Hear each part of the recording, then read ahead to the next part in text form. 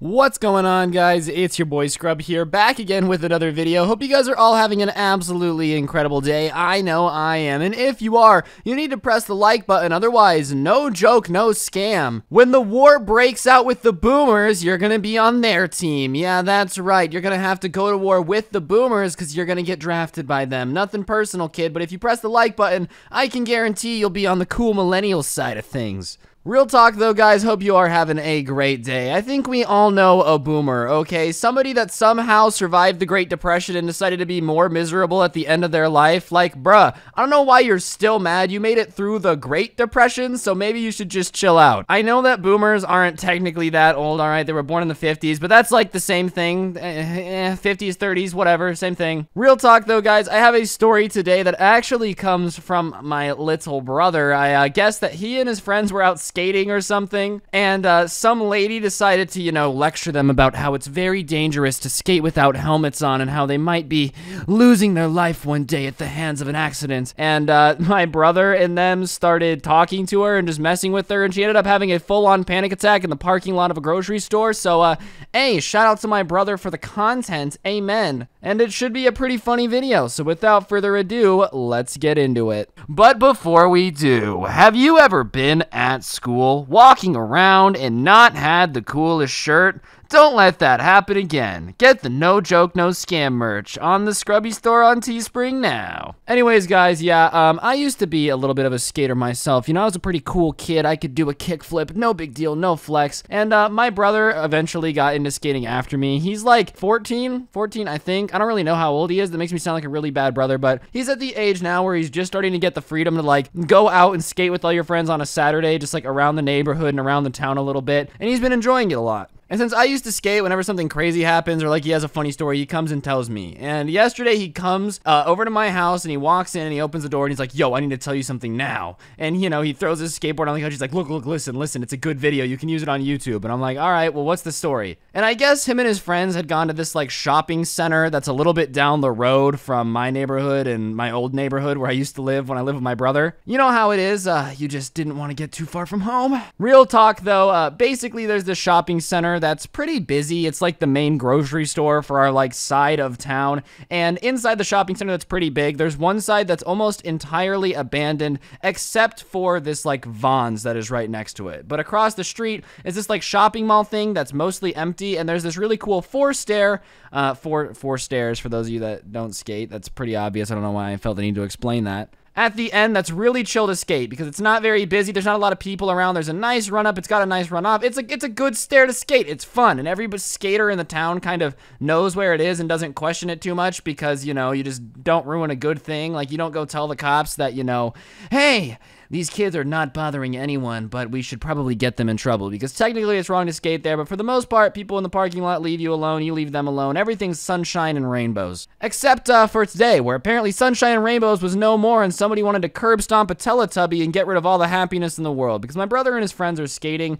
and as I said, it's pretty far out against the grocery store. Like, there's really not a reason to park near this empty side of the building. There's just not a reason to park there, but for some reason they pull up and there's like this minivan there. They don't think anything of it and they just start skating, right? And a little bit later, this lady comes out like leaning on the cart, looking like she's having a hard time walking, and is like walking towards that car, right? And they just don't think anything of it because they're like, well, here's this lady. She parked over here for some reason. Obviously, she's good enough at walking to walk across the world of this parking lot to get to the grocery store. Like, when I say that this parking lot is pretty big, there's a pretty big difference between Vons and where this lady parked. I'm not even kidding. You could walk to Narnia, cross Narnia, fight the Wicked Witch of the Winter or whatever, and then go to Harry Potter, beat Voldemort, come back, and the person would still be walking across this parking lot. Like, this is a big parking lot. So they don't really think anything of it because obviously if you're able to, walk across a parking lot that big with your groceries in your hand, you probably should be able to be okay, or in the shopping cart. Same thing. You guys know what I meant. Don't be so hard on me. I'm tired. And I guess this lady was just having an exceptionally bad day because she loads all the groceries in her car fine and then says, so what are you guys doing with your life? And like, I guess they didn't think that the skaters, my brother and them, like, didn't think that she was talking to them. She's like, they're like, what do you mean? I'm skating, man. What do you mean? what do you think am I doing with my life? And she says,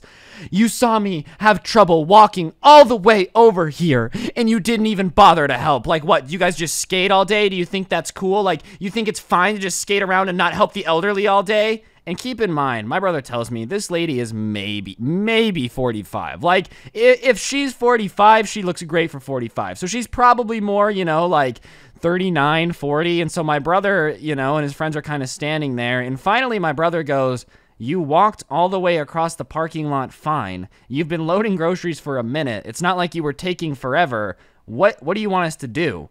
And she's like, oh, who do you think you are to talk back to me? I'm an adult. You better respect me. And my brother, you know, just kind of like rolls his eyes. And she's like, don't roll your eyes at me. I'm just saying, next time you guys see an older person struggling, maybe you should think about what would happen if it was, you know, your grandma, your mom, and maybe you should help next time. And my brother's like, man, we didn't know you were struggling. And she tells my brother, shut up. And my brother decides at this point to respond with the only thing that he can think of at the time, which is just, okay, boomer. Which, I mean, in the grand scheme of things, is a pretty respectful response to someone telling you to shut up. Like, shut up, person I don't know. Okay, boomer. What did you just say to me? Did you just call me a boomer? I will have your head for this. I'm gonna take you to the police department and have them decapitate you on sight because you said, okay, boomer. Do you understand the damage that that can do to society, okay? Do you understand what I had to give up to be this old? I had to be born at this time. Do you know how hard that is for me to deal with? Whatever. So my brother says, okay, boomer.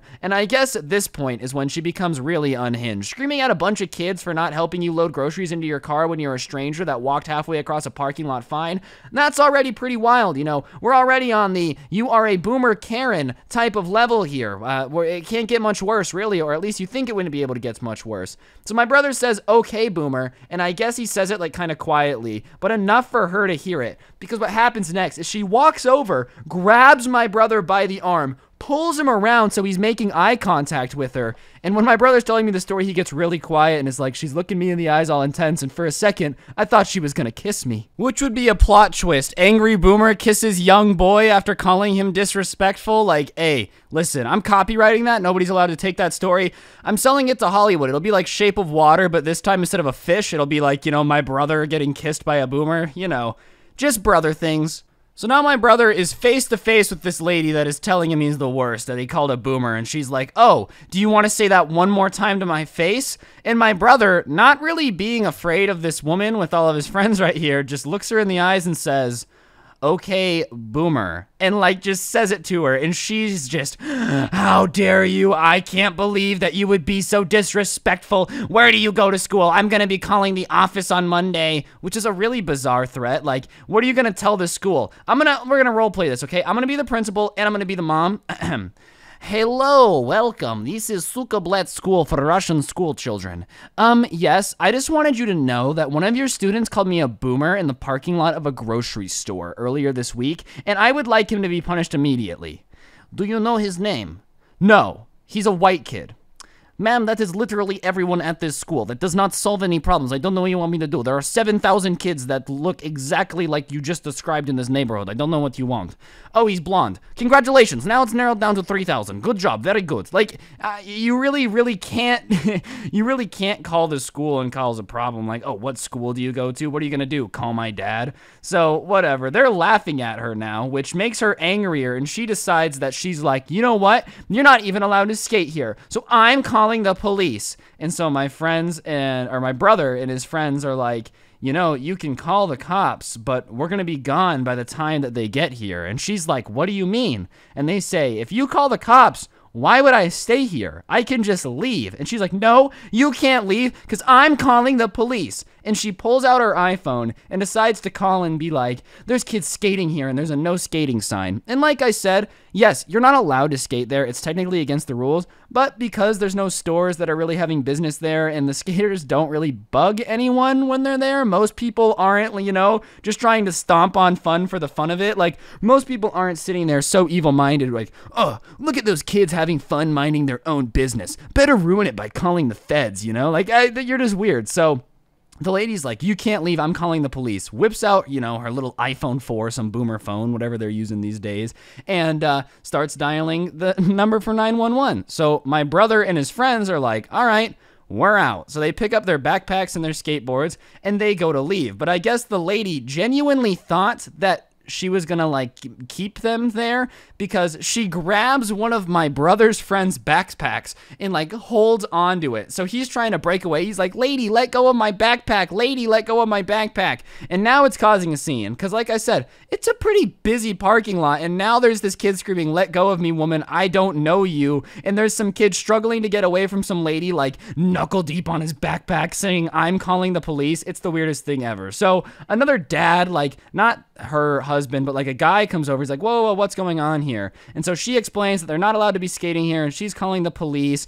and how basically like they're gonna get in trouble this time because they skate here all the time. And the dad's like, well, were they bugging you? And she's like, no, but they were disrespectful. That one called me a boomer, and points at my brother. And he's like, well, you really can't, like, they're not bugging anyone. Why? Like, you let the kid go. You can't hold him here. If he gets away, he gets away. That's not your responsibility. And she's like, but they need to be held responsible. And the dad's like, lady, let go of him. Do you understand how crazy you look? You are holding on to a stranger's kid's backpack right now, holding him here to call the police because someone called you a boomer. Like, what is wrong with you? And at that point, while he's explaining to it, she's distracted. My brother's friend, like, pulls away on his backpack to skate away. But when he pulls away, boomers are not exactly built to be as flexible and have good balance as we are, so he yanks just really hard. He's basically like, well, she's letting go of me or I'm taking her with me one way or another, and he just yanks, and she falls over, and before she can get back up, all of them are on their board skating away, and